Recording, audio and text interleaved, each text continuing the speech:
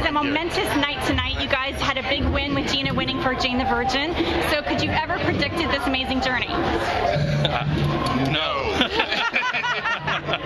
I mean, seriously, where did this come from? I know where I've seen it come from, but where did you guys see the show coming from? I mean, the show came from a telenovela from Venezuela, from RCTV, and I worked on it many years ago, and I saw that it had huge potential to find an American audience, and Gary and I brought it and found the people that were able to make it the success that it is, so we're very happy with it. Yeah, but what did you guys initially see that said this is lightning in a bottle?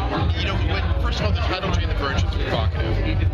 Yes. The concept of, it's a wacky concept. The idea that a young woman in our society, which there is a movement that women are empowering themselves to decide what they want their lives to be, and that they would decide to keep their virginity because that's important to them. And to have a doctor who's having a bad day kind of screwed up because she inseminated her from the wrong room is a little wacky and crazy, and it happens right up front. And then we start learning about all these different families, these different people who are so interconnected. One of the things I love about this show, and I think part of where it lives, is the idea that we're all only one what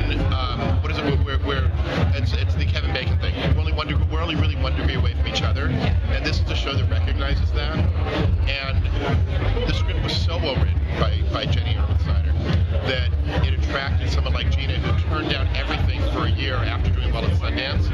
It feels to me like when you put the right team together, whatever we thought it could have been, magic's been happening.